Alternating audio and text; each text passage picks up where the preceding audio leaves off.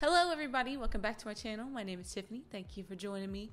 This video, we're going to be going over questions you can ask during the interview process. As you know, the interview process, it's a long one. We've talked about this before. You'll speak to recruiters, you'll speak to hiring managers, you'll speak to team members, and possibly even more people than that. But those are the three general categories that we're going to focus on this video. It's important to ask the right questions to the right people at the right points during the interview. So I have a few that I've been going and asking, and I want to share them with you today. So hopefully you'll stick around to the end of the video. Please give this video a like and share it with anybody who you think might benefit from it, and let's go. A couple things to keep in mind as you do ask these questions or some variation of these questions in your own interviews is to make sure that you're listening. Make sure you're listening to the answers that they're giving, and then also you are having a dialogue, a conversation with them. You know, they mentioned some skills or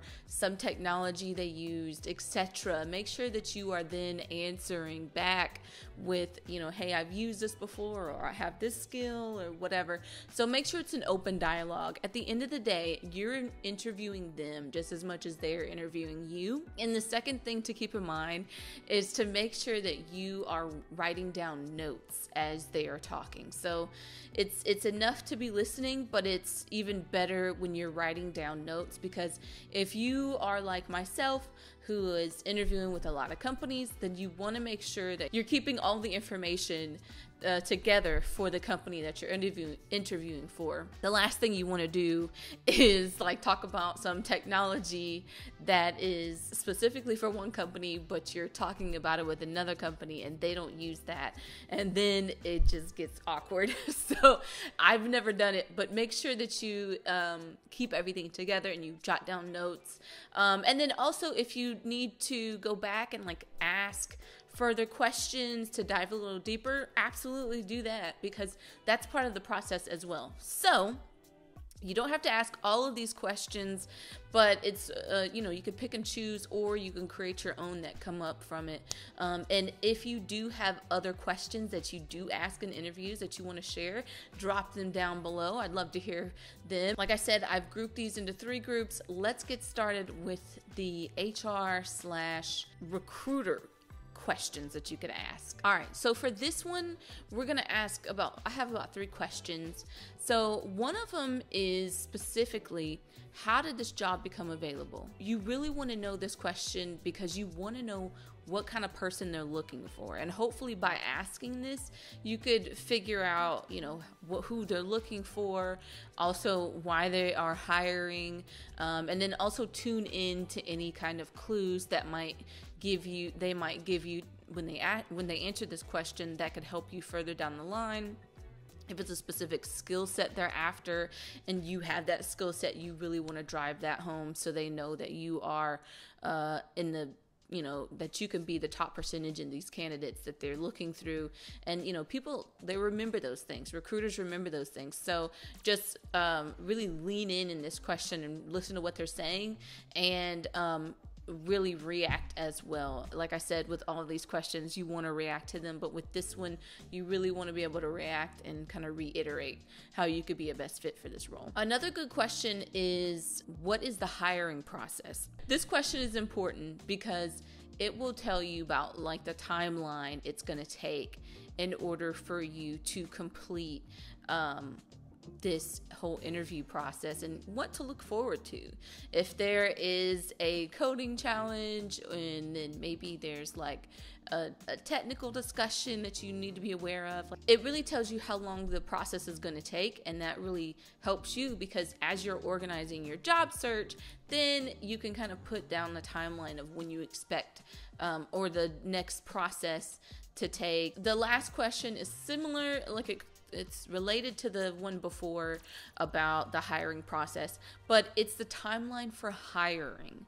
This is important because sometimes people really want to hire quickly. Sometimes they're in not so much of a rush, but you could also use this opportunity to lean in and understand the need of someone they're looking for. And if you fit that need, you could also capitalize on that need later on when you get to like the offering stage. So be abreast to that. But another thing to really listen to the reason, and if it is something that's very quickly to where they're hiring, really kind of pay attention, because sometimes there are red flags and you're like, oh, why are y'all hiring so quickly? Like, especially if it's not a company that you know about, or even if it is that you know about, you might just be curious. But really listen and understand and make sure that they know like the answer to this question. If they don't really know, or if they're kind of just dancing around the issue and they're not talking about it, that could be a red flag as well. So just keep those things in mind as you ask this question, and then really understand the information that they're bringing back to you and pay attention to how they're delivering it as well. The next group of questions are for hiring managers. There's 6 questions here because this is an important process. So one thing I always ask is how many engineers are on the team. For me, this is important. I want to know if it's a smaller team or if it's a larger team. At this point in my career, am not really interested in being the first engineer on the team or the second engineer on the team. It makes me nervous. So at this stage, at where I'm at, I'm more so looking to be a part of that teamwork and being part of an engineering team that is at least 4 or 5 people or so, because it's diverse thoughts, diverse ideas. Like I said, for me, that count matters, but for you, it may not matter as much. It just kind of depends on the industry and who's recruiting. There's just a lot goes into it. So it kind of just narrows down to like what your needs are and what you want. So just kind of go with your gut feeling there. Another question is, what could the company or team improve on? Listen to the answer to this very carefully, because if they can't explain what they can improve on, or they're like, everything's great, then something isn't right. Like, because not everything is great. And so you want something from them that really gives a genuine answer of things that they currently are trying to improve on. If they're currently trying to improve on it, that means they actively know this is an issue, and that they can define those kinds of issues, and that they are able to find resolutions for those issues. So that's a very important skill for a company as a team to have. And so if you don't know what you're doing wrong, then you can't really fix it, and it's just broken forever. Really hone in on how they answer this and their approach to how they're solving those pain points that are within their team or company. What are the challenges for someone coming into this position? So I like to ask this question because I want to know what I'm getting myself into. What productivity tools do you all use? Now, this one you can ask to hiring managers and recruiters. Recruiters might be using different tools than the actual hiring manager, because the hiring manager, you would hope, is some sort of engineering manager or of the like, someone like that. So the reason why I put this under hiring manager is because I hope that you would gain more insight into like what the dev team is using, if they're using a specific technology to deploy their projects with or something like that, just to give you a basic insight. I don't expect them to go like dive deep into how it works, but it would be nice to know, we use GitHub for version control, we use Slack for communication, we use Zoom for phone calls, we have daily stand-ups. Things like that will help you start to paint the picture of what it would look like working at this company. So, and especially if it's tools that you've used before, then you can come in and know that you feel comfortable using those technologies, if nothing else. If you're going into a position where the coding language is different and the code itself is different, then it might appear to be overwhelmed, but at least if you know the technologies that are being used, you could feel somewhat comfortable there. Is the team agile or not? What kind of productivity flow do they follow? Some recruiters might know how this works, but I would recommend asking the hiring managers as well, as they'll have deeper insight and can tell you more about the workflow for the specific team that you'll be on. It's important to know going in kind of what you're getting into again, and what you'll have to lean into. Maybe if you don't know about Agile, then you have to figure that out. Or if they tweak their Agile process a little bit and they add in more things. I've seen that as well at different companies.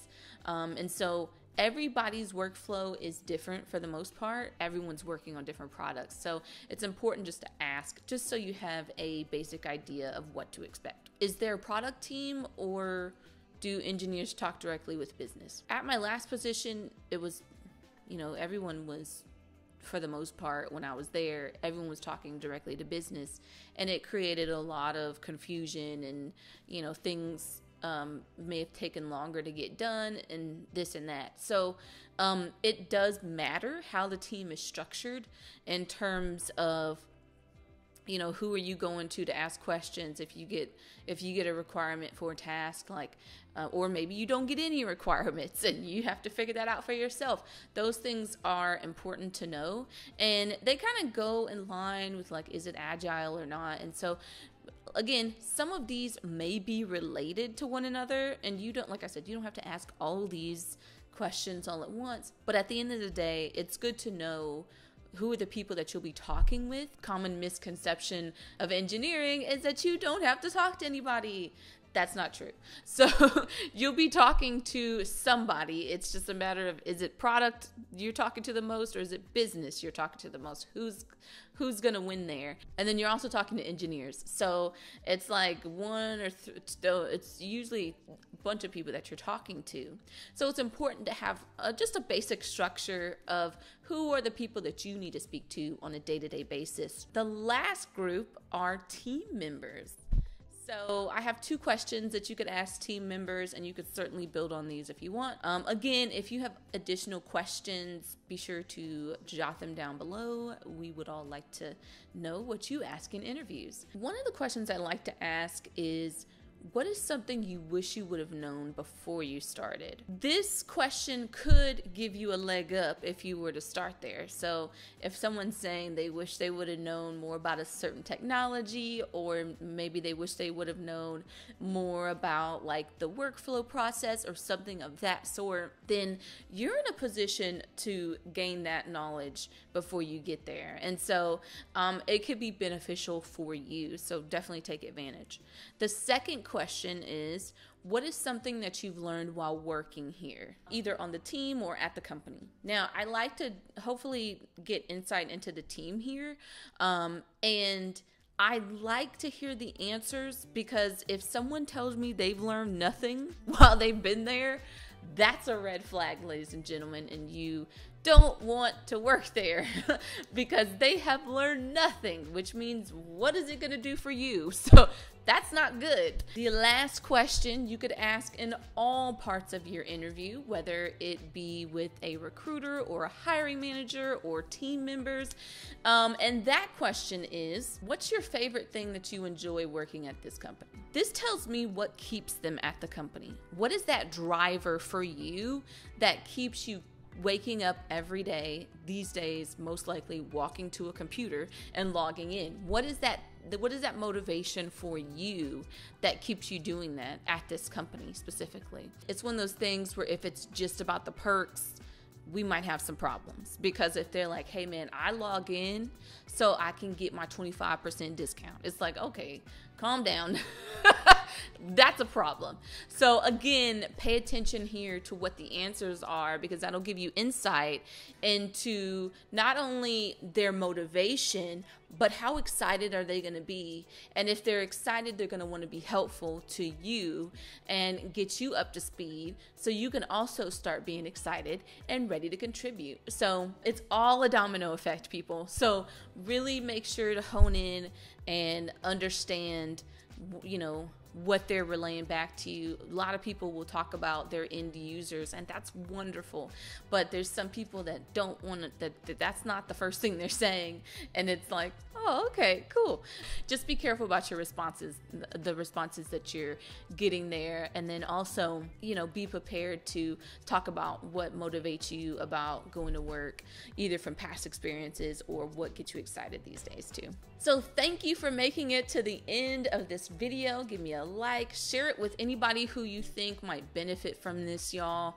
And then also, you know, come back and subscribe if you're, you know, subscribe, turn your notifications on, all that YouTube people stuff, you know, do those things. That's good. Please be safe, guys, and be nice to others. And I will see you in another video. Take care. Bye.